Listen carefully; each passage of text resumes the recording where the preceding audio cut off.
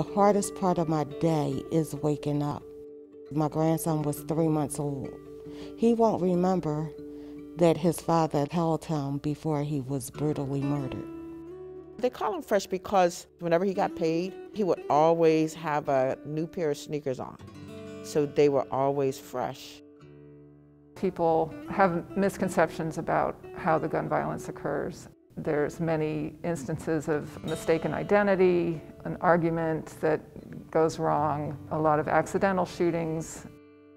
I had an idea to make portraits of victims of gun violence where the artist would meet with the family and create a portrait in their own style and interpretation of that person's life. It's absolutely critical that the family member feels that we can listen to the story of the life of their loved one and what they meant to the people around them. The focus is really on the person and how they lived. And I think it really is based on what the artist is bringing to it and also what they're getting from the family that feels appropriate.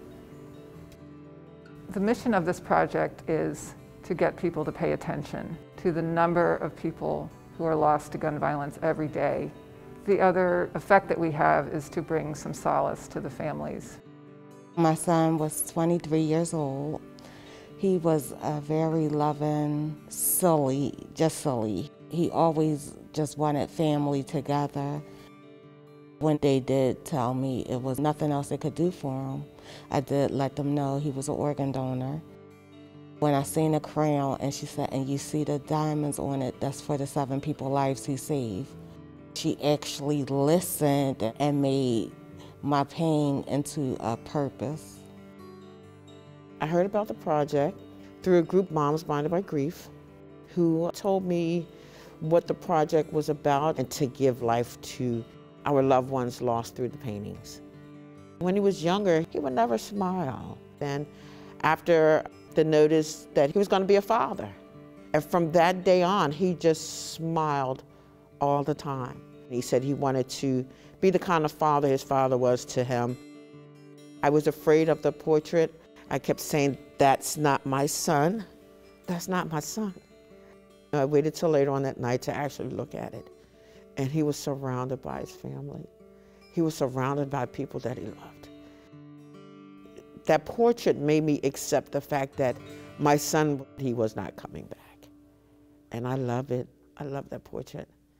That's something he always talked about. He only wanted to be around his family. Whenever she sees this image of him, it just brings him to life for her.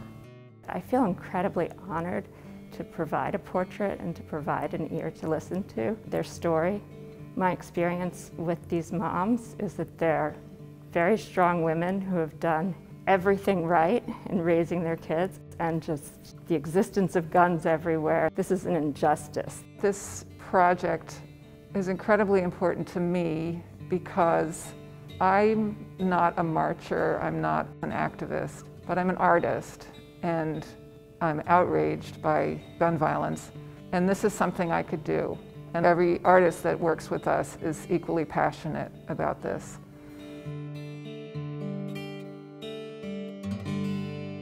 Hi, I'm Shirley. And I'm Regina Mitchell. For more videos like this, subscribe to WHYY.